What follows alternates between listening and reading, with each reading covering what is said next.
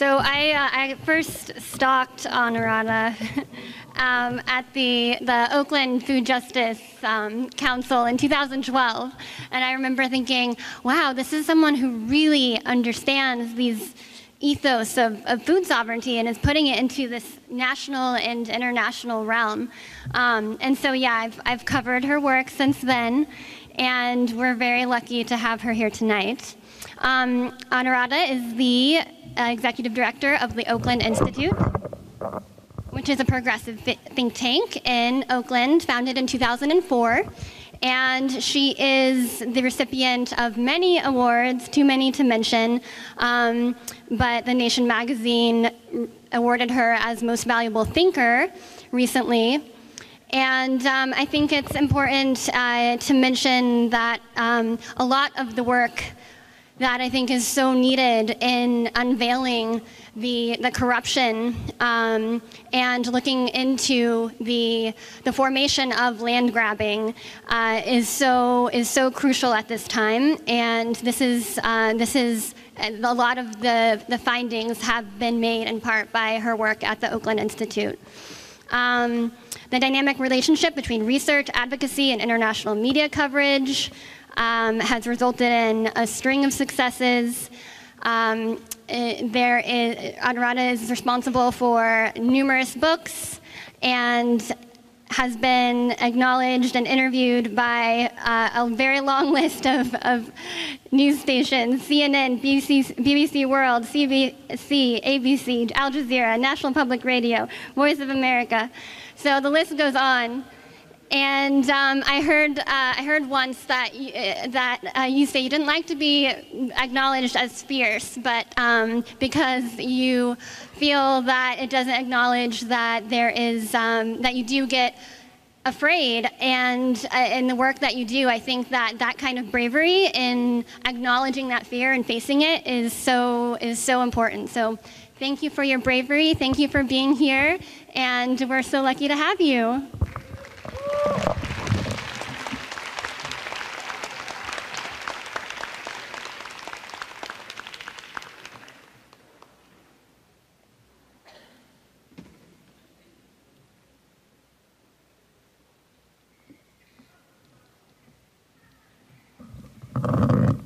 Thank you, Leah. Thank you all for being here. First of all, thank you, Miguel, and everyone who's made this conference possible, the possibility for all of us to come together. Before starting, I would like to take a moment to reflect on the stewards of the land: small family farmers, pastoralists, fisherfolk, the indigenous, who are facing the largest threats from climate change and the greed of corporations. Economic policies of rich nations, military interventions in the name of security, policies that are displacing the poor from their homes and land, forcing them to flee their homelands because of economic warfare and political warfare, only to be criminalized when they reach the borders of the United States and Europe. Most of us here are immigrants. So I hope one of the things that will happen over the course of the weekend is to send out a clear call. We embrace all immigrants. We stand with the dreamers.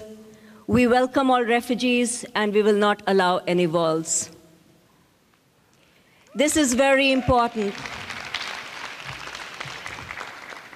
because it is that oil, we know what it did to Iraq, we know what goes on in the Middle East, we know what is happening across the borders, and it is time to unite our struggles that we shall not be divided.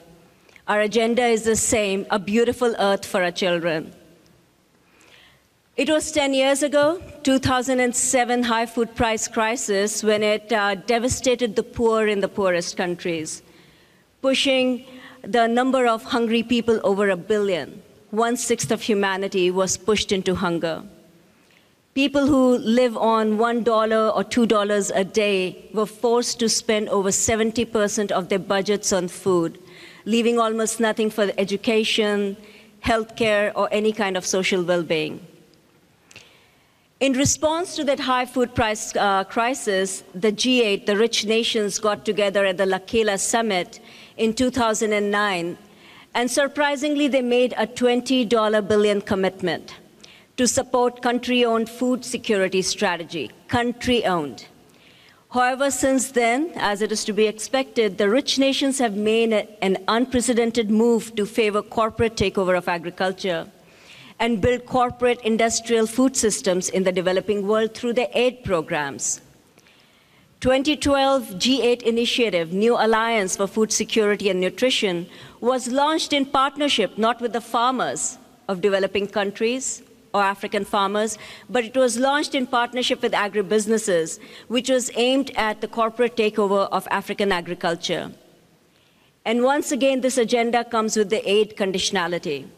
Now, in order to receive any kind of aid through this alliance, African countries have to commit to reforms to facilitate business in agriculture. So global reforms are happening, and they're being guided by a business ranking, the task for which has been handed over, guess yet once again, to the World Bank.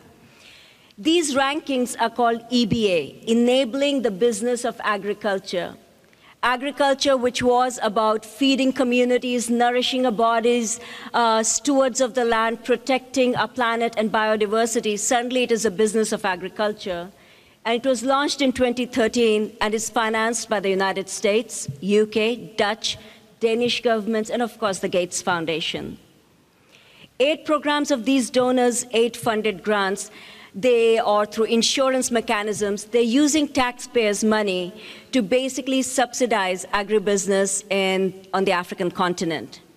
Promotion of hybrid seeds, GMOs, pesticides, synthetic fertilizers by aid programs is turning Africa into the new market for a handful of these agrochemical corporations who control our seed supply today. It is basically replacing family farmers with plantations, forcibly displacing indigenous communities from their lands that they've had forever, for centuries, and displacing communities. So EBA, Enabling the Business of Agriculture, is the latest tool to push industrial seeds, and that is just to benefit a handful of agrochemical corporations. Now, further market expansion of these companies depends on shrinking of farmer-managed seed systems, which currently provides 80 to 90% of seed supply in the developing world, through farm seed saving, through exchanges of seeds, and farmer-to-farmer programs. Now, EBA, how does it really work? It scores you, it ranks you. It's like a report card on each country. So what does it rank you on? On promoting policies that would promote food sovereignty? Is it a scoring which ensures that women have land titles? Is it a scoring which ensures that the poor are fed first, or there are floor prices for farmers? No. It gives better ranking to those countries that will ease private companies and not the farmers access to gene banks. Think of intellectual property rights, but it gives you a better ranking if you're going to allow private companies to access your gene banks. It recommends governments to reduce the time and the cost necessary to register industrial seeds. Every country will have a national committee that oversees the introduction of new seeds, and it wants private sector to have the most seats on that committee. So when you start doing things like this, you get a better ranking, which therefore allows you for aid programs.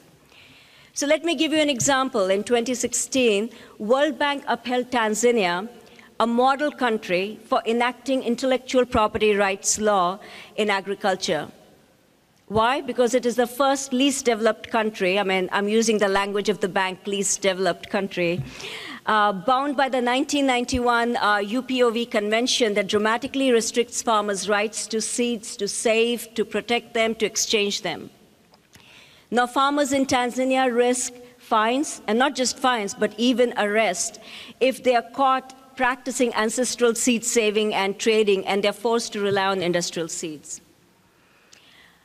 Tanzania is also one of the countries that has been upheld because it is allowing foreign investors, so-called foreign investors, to come in and promote development through investing in agriculture. At the Institute, we have looked at a number of these land deals. Let me give you an example of one of them. Bruce Rastetter, who's a Republican kingmaker from Iowa, and was, and still is, one of the regents of Iowa State University, managed to get a sweetheart land deal with the Prime Minister of Tanzania.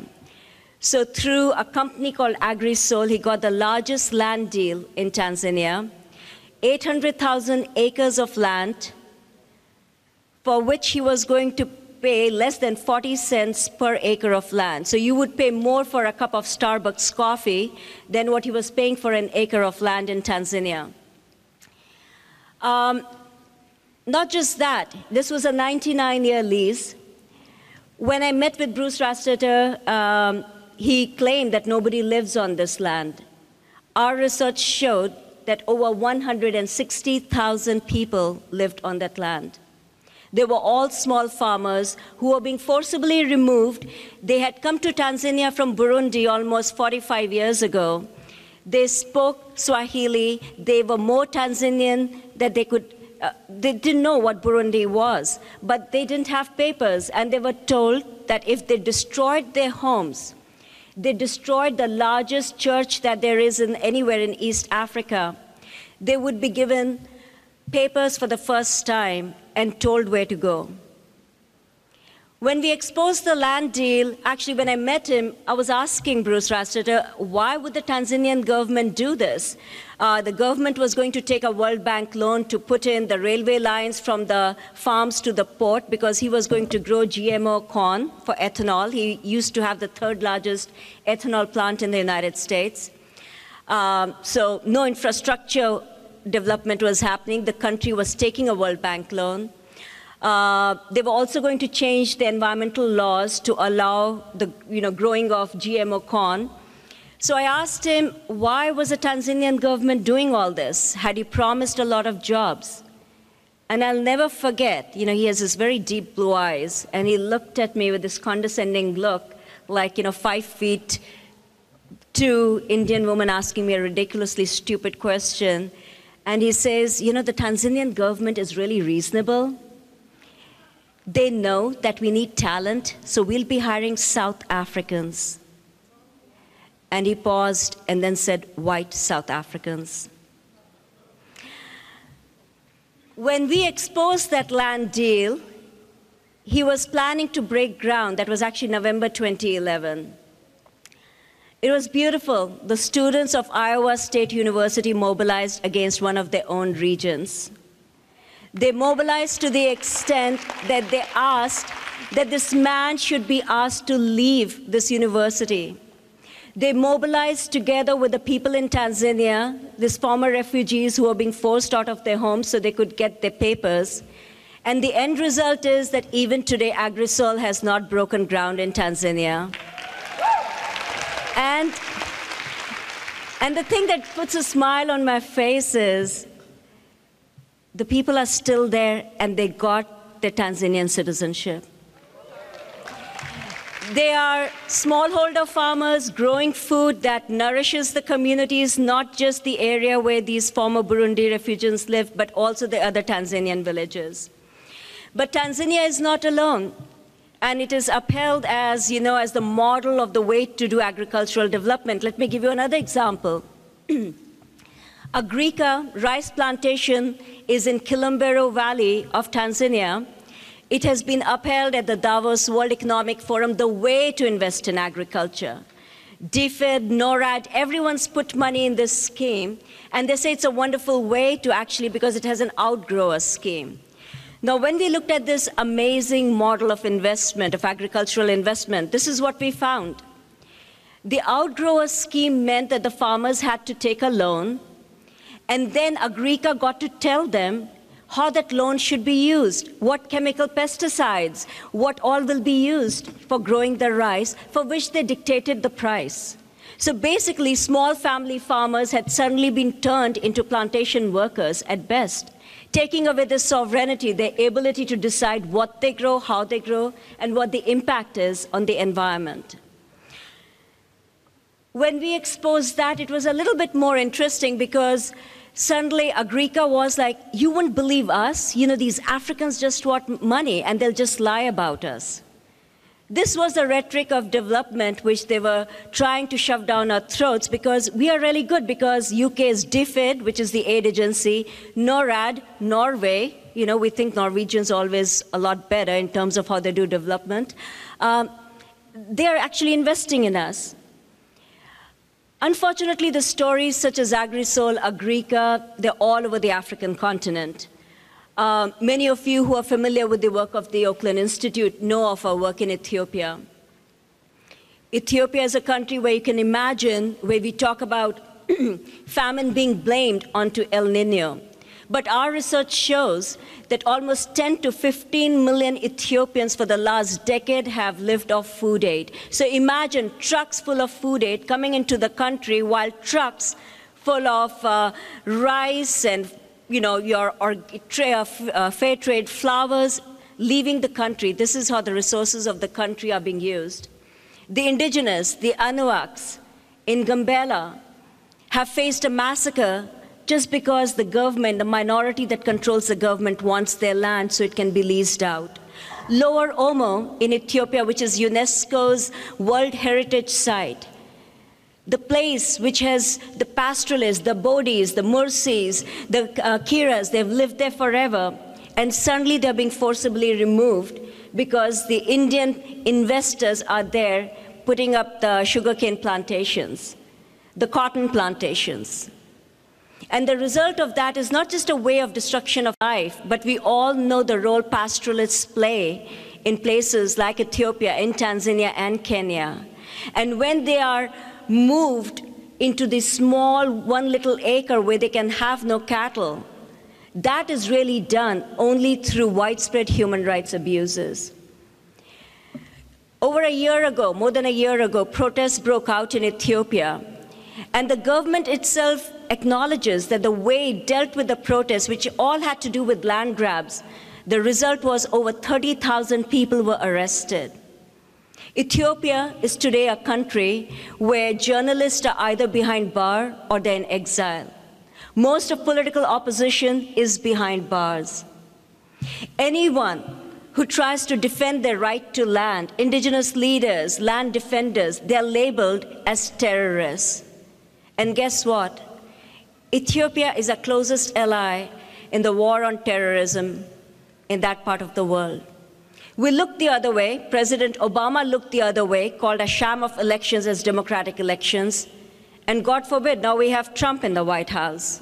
What does that mean for the poor, the indigenous, who are then forced to flee, face death in the water as they try to get to European shores, and then they're criminalized? No different as brothers and sisters who are fleeing from different parts of the world come to the United States. South Sudan. Let me give you one little story. We exposed, again, the largest land deal in South Sudan, and this one involved a U.S. former, thank you so much, U.S. former ambassador for refugee affairs, Howard Eugene Douglas. He managed to get, this was one of the best deals I've ever seen, 1 million hectares of land for a mere $25,000. 1 million hectares of land. This is as South Sudan was being born, becoming a country. This land deal allowed this man for 99 years to cut down any precious forest, teak, wood, anything. He could grow anything he wanted, including genetically engineered crops. He also had the right to whatever was inside the ground. We know about South Sudan and how rich it is, which is almost its problem and the cause of the conflict, civil war that continues, because the whole thing is who will control it, United States or China. But Howard Eugene Douglas had this great deal. But the beauty of this is that though they say this is for the good of the country, this is for the development, they're providing opportunities, I always think it's like a Dracula. Because the minute you expose it, bring it out into the sunlight, it has no place to hide and it has no place to run. When we first put out the expose on Kenyati development, which was run by the US ambassador, who, by the way, used to be a CIA operative, we learned that later in Sudan, the people of this village, Mukaya Payam, they marched down to see the president. They could still do that a couple of years ago. And they were very clear that when they were fighting for South Sudan, the slogan or the motto that mobilized them was "Land belongs to community." And when they came out from the bush to find they've been ambushed by the American supporters and politicians and the ambassadors, they were very clear. If anyone touches our land, we'll lynch them. Thankfully, at the time, President Kiir canceled the land deal, and that was another one down. I could continue with so many examples from Papua New Guinea. You know, unlike African countries, this is a country where every farmer at least grows 50 different kinds of vegetables and fruits. This is a country where we all can learn from in terms of how to protect our biodiversity, how to nourish our bodies, how to take care of each other, and how to live in a way which will cool down our planet, as Via Campesina says. But again, in the name of development, when we met with the agriculture minister, he was claiming that we have to change the mindset of people so they stop being so attached to land. Because 94% of the land in Papua New Guinea is in commons, where the communities own it. They're not land titles. So the business of the agriculture ministry was, how do you detach, how do you create this one-night stand that we have in this industrial food system that Wendell Berry says? How do we create the same relationship of people with their land and with their food system? Because that would bring development. Last year, we put out a report which clearly showed that one of the largest companies from Malaysia, which says that we are in Papua New Guinea to help them with their taxes and we bring them revenue, we showed that they operate through 20 different subsidiaries. And over the last 20 years, they have not paid a single dime because they report losses each year. Now imagine if you had a business and you made losses for 20 years, you would still be around. The Malaysian companies can, because through tax evasion, through all kind of ways, they're able to show losses while they're logging down Papua New Guinea, so they can they claim to set up palm oil plantations, and they can steal resources of the communities. Our report came out at a great time, because at that time, Papua New Guinea was faced with a severe financial crisis. The public officials were not being paid, teachers were not being paid, healthcare, education budgets were being cut down by over 40%. And then people knew where the money is. And to hold these corporations accountable. More important, hold the governments accountable. We never thought we would see that happen because there's such rampant corruption which is maintained by those who benefit from it. But just last year, towards the end of the year, we got news that over 140,000 hectares of land were given back to the landowners. Just this past week, Supreme Court, the National Court in Papua New Guinea, ruled in favor of the landowners and the lands would be released. But just so you know how big the problem is, I'm talking about 100,000, 200,000 hectares of land being returned. 7 million hectares of land deals are illegal in Papua New Guinea, which have been made possible in the name of development. And we need to question, when we call Tanzania a least developed country, how come destruction, devastation, how come a country like United States is called a developed country? Which civilized country builds wall? Which civilized country first comes and steals from the others and claims it is only mine? How can it be a developed country? And that is what we need to start questioning.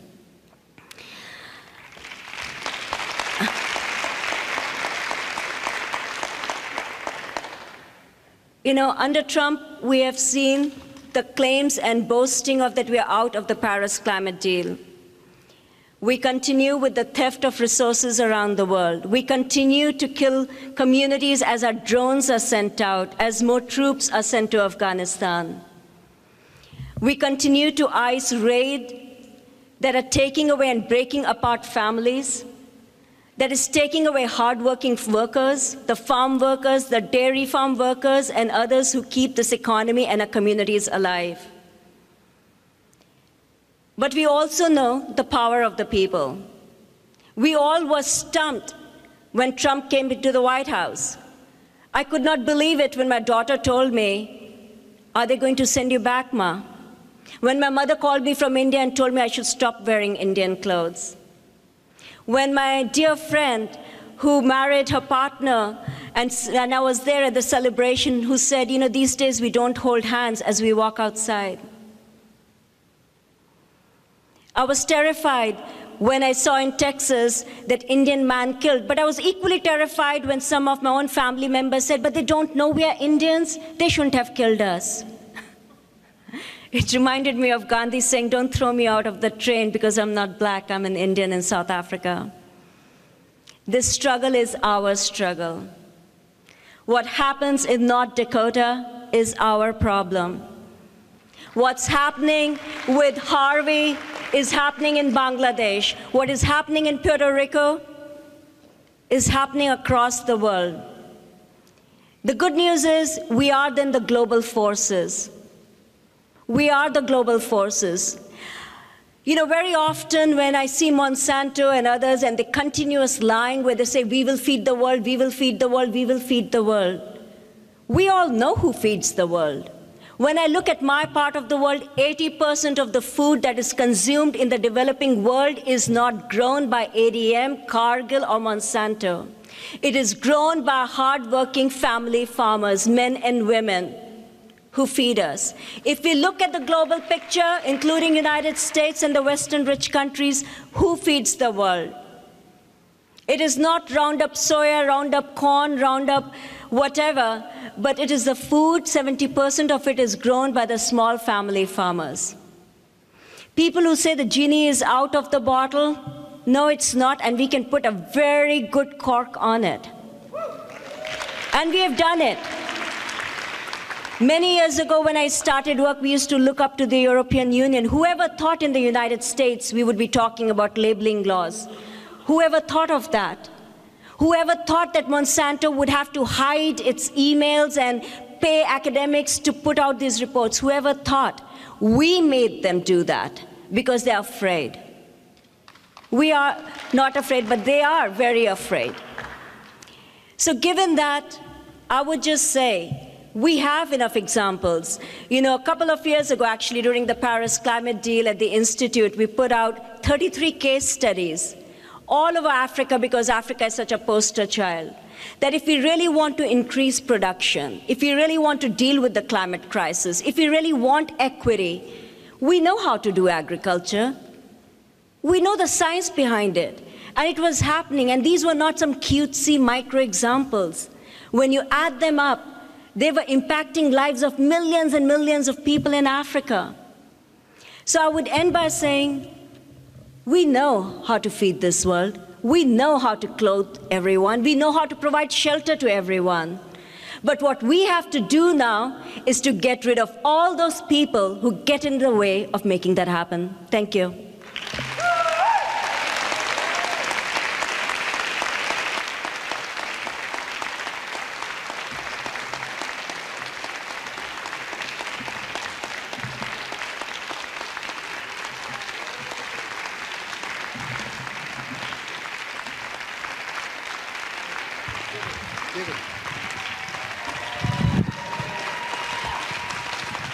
Thank you, Anuradha.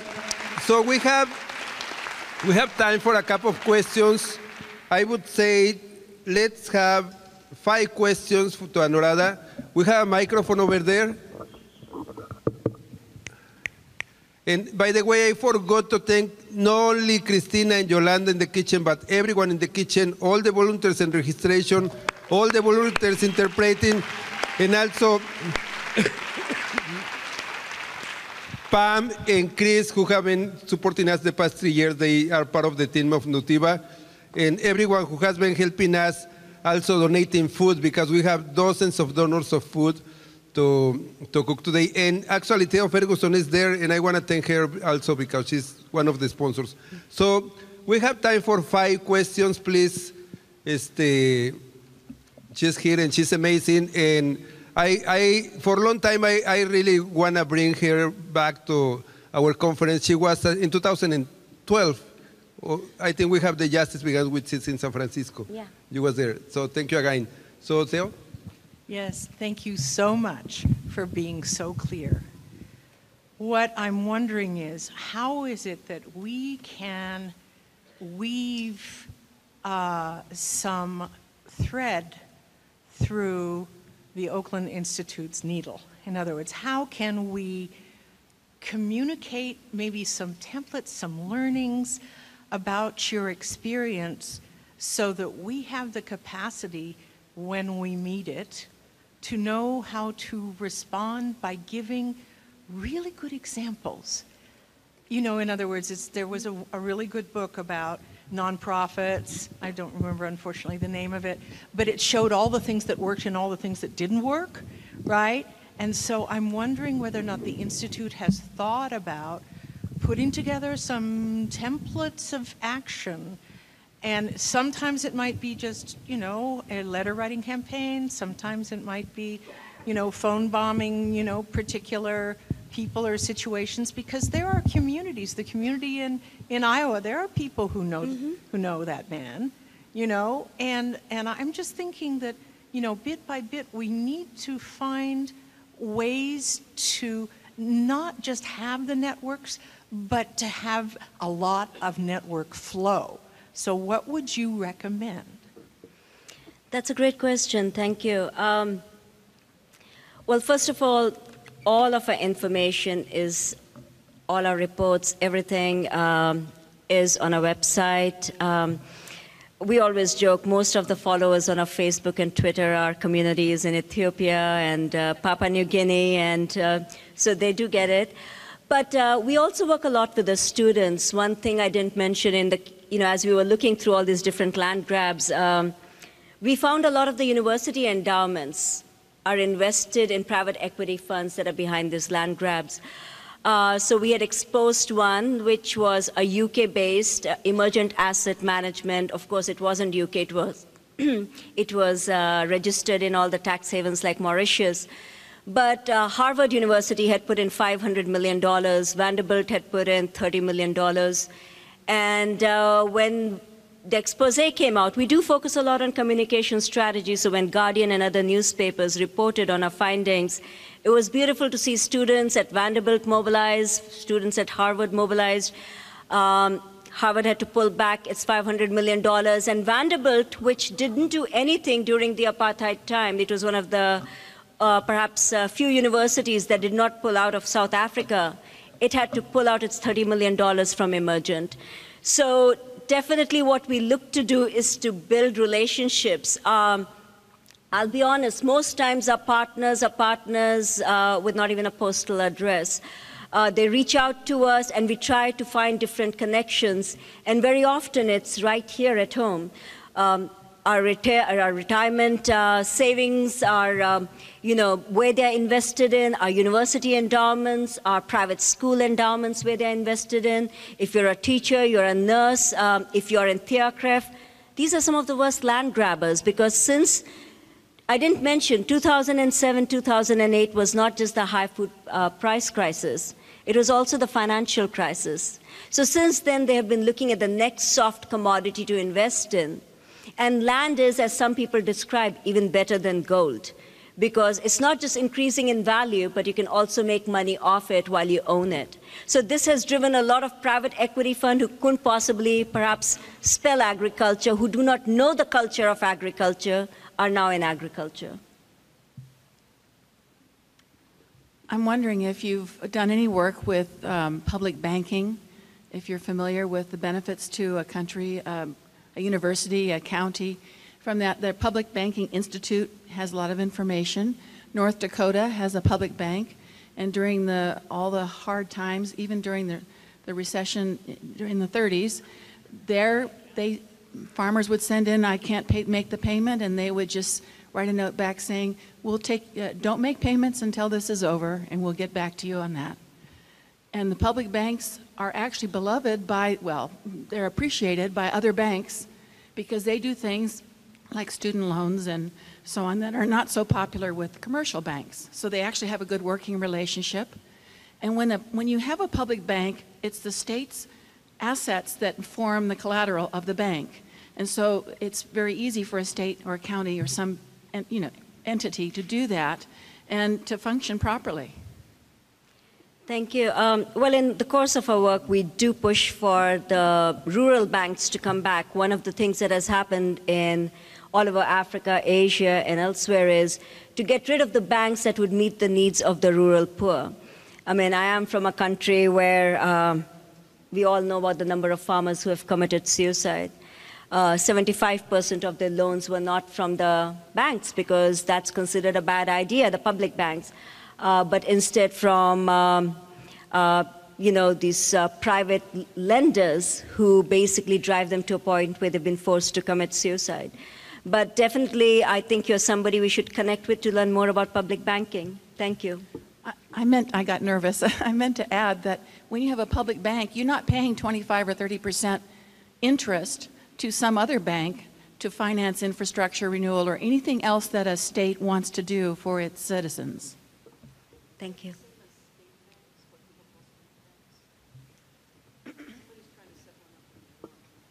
There is only the one state bank existing now. It came in during the progressive era about 100 years ago. But many other people, if you read Ellen Brown's book, Web of Debt, it's discussed in there in a very entertaining way, and so you can find out about it. And like I say, Public Banking Institute will give you much more information. Thank you. Thank you so much. I'm really inspired. I was inspired to tears by some of these stories that you shared, and victories and struggles. And I volunteer. I live here in the Bay Area, and I volunteer in a school in East Oakland where my son goes. And I'm wondering the interconnectedness of your work and applicability to these children that they don't often relate themselves to being able to own their property, grow their food. If you could speak at all to the cross-section of where we live with this amazing international work that you're doing, I'd really appreciate it. Thank you. Well, I don't know how many of you know that in this country over the next 20 years, more than half of the country's farmland will change hands. It is not going to be going back to the farmers. I'm always surprised when you start seeing some of the statistics around farmers in the United States. People will say that the average age of a farmer is 56 years or so. 49 out of the 50 poorest counties in America are rural counties. Most of the family farmers have to get a second, third job to make ends meet.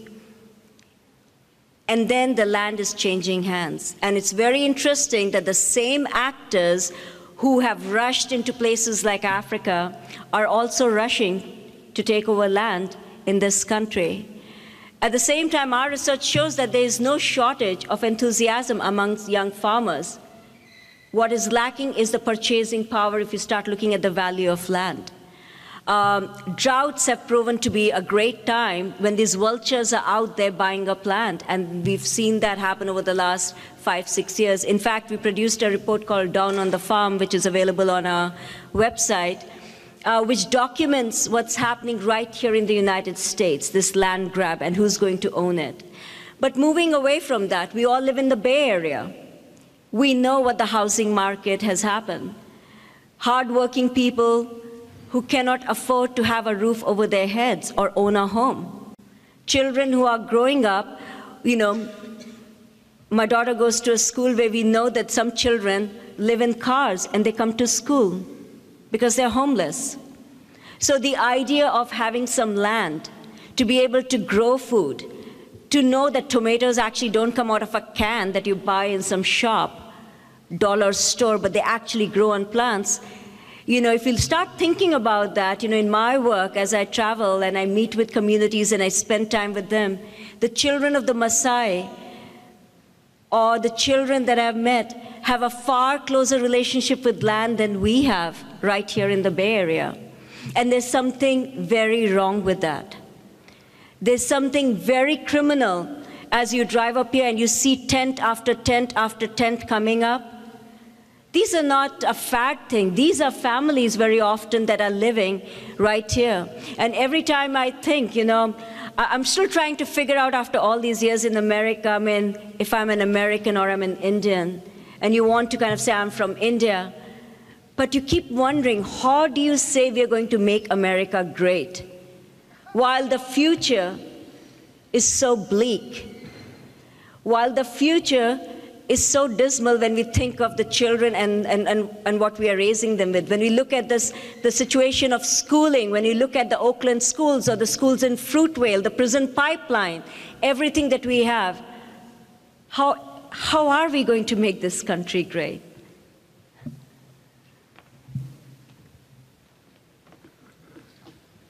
Can we have the next two questions very concise, very direct, you know? So not. And I'll try to be focused as well. Sorry, okay, Miguel. Thank you. So my question is about in Sri Lankan context. So youth doesn't interest in agriculture. So our problem is we have enough land, agricultural land came from their parents, but youth doesn't interest in involving with the activities with their parents they have done for a longer time.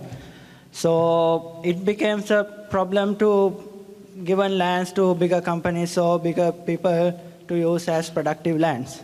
Do you have any experience how to interact with youth and any other related to your experience? Well, I think the best way to do, and what we have found, is when you have dignity. It is shameful that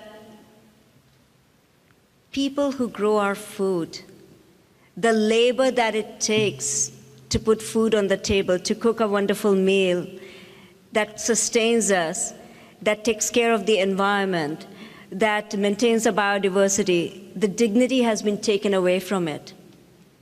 The rights of the farmers have been taken away. It has become a profession where you might see your father committing suicide. It does become a big challenge then to tell the young people that this is what you should be doing. And that is why, first of all, we have to start with human rights and dignity of farming. We have to recognize the role that farmers, small family farmers, the fisherfolk play, not just in producing food, but in nurturing this whole planet. You know, I remember my country when it gained independence, the slogan used to be Jai Jawan, Jai Kisan, which means, you know, salute to the soldier and salute to the farmer, because we recognize at the time of independence, to maintain your independence, you need real security, and food security was very important.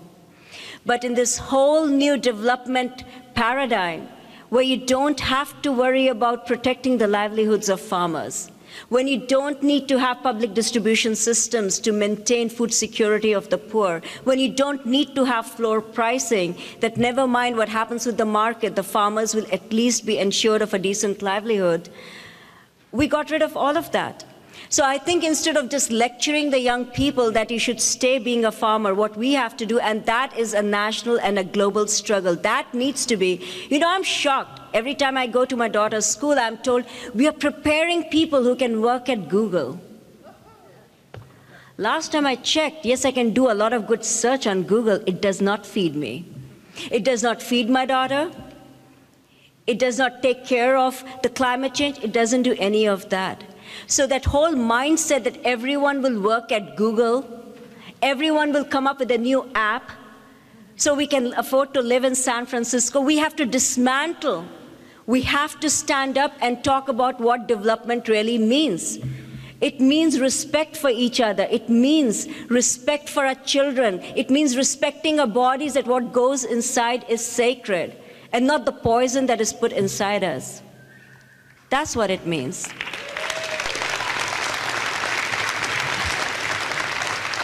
You know, I know Vandana was here. She's my teacher. I was in first year of college in Delhi University.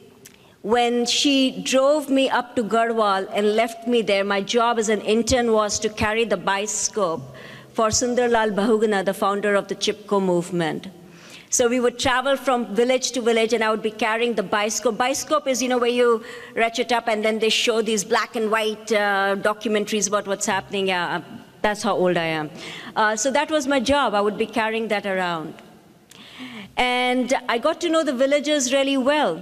So we started eating together, and they would cook me this dal and chawal. And I was there with a few other people, students from Delhi, and we said, we'll cook for you. We had brought some Maggi noodles, and I'll never forget, we made these Maggi noodles, and Sundarlal Bahuguna looked at me and looked at these other people who were with me. I was the only girl, and he said, is this what you're all eating in Delhi these days? What is development? When we destroy a beautiful piece of land, when we call, and I'll challenge some of you because we say soil, not oil. Soil, what does it mean? It comes from the word soiled, dirty, dirt. We're talking about the earth, which in most cultures, indigenous cultures, is Mother Earth. We have to change our relationship with Mother Earth to actually know how we should talk about development. Displacing people, destroying livelihoods, destroying families is not development.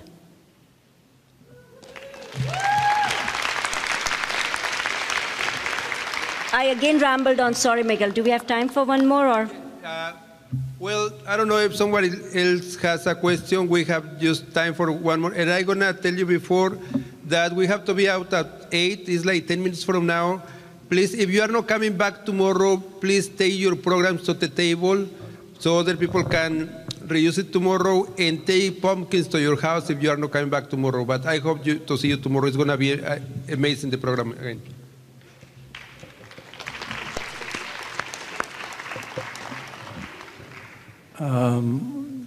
There is an international organization that addresses most of what you're talking about. And they changed it from food security to food sovereignty. La Via Campesina is an international organization. It's farmers who not only run their own farms, but also distribute their own distribution and control the markets. In the old world, this is in a new world, it's called socialism. There's another country that has a program that protects the farmer and protects the land, and it's a small country called Cuba. And if somebody had some energy, maybe you should put a little group of people to go down to Cuba and tell them, you should be leading the sovereignty movement with La Via Campesina, and then we'd have an international program. Would you like to comment on that one? Thank you. I think that's a great way to conclude this evening. La Via Campesina, which is the organization, the largest organization of small family farmers from around the world, that actually put the whole concept of food sovereignty on the map. This is not about food security, but really the farmer's right to be able to grow food as they want, choose what they want. So this is a sovereign principle of sovereignty and not just security as defined by the World Bank and aid agencies. Thank you all for being here. Thank you, Miguel, and all of you wonderful folks. Thank you so much, Anuradha. Please stay. How many of you are coming back tomorrow? How many of you are coming back tomorrow? Excuse me. Okay, those who are not coming back tomorrow, please take some squash to your house. If you are coming back tomorrow, please take some squash and help us bringing back the programs if you are not coming back tomorrow to the front desk. And we have to be outside in 5 minutes. I'm sorry that I am telling you that, but we have to be outside in 5 minutes, outside of the building.